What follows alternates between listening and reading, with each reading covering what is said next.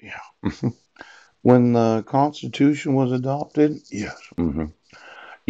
I've documented quite a few of the violating of the amendments of the Constitution. Yes.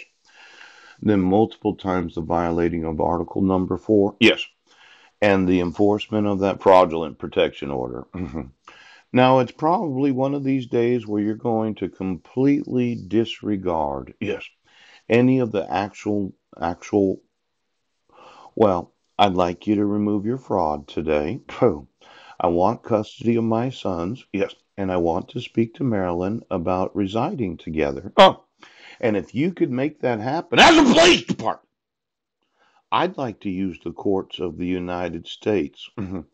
Now, you get me the prosecuting attorney's office in every city and county of this great nation.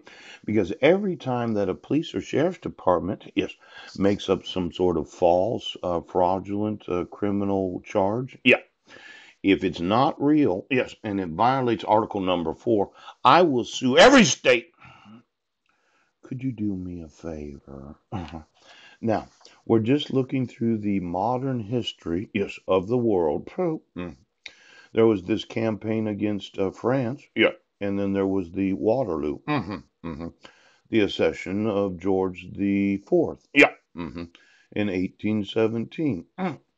Now, let's see here. Andrew Jackson was the seventh president. Yes.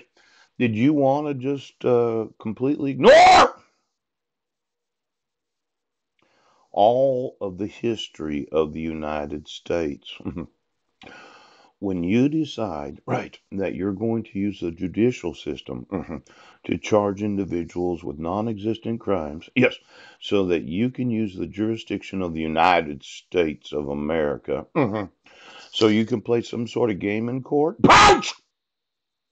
I want you in prison today. And I want every prosecuting attorney, yes, in every office of the United States of America.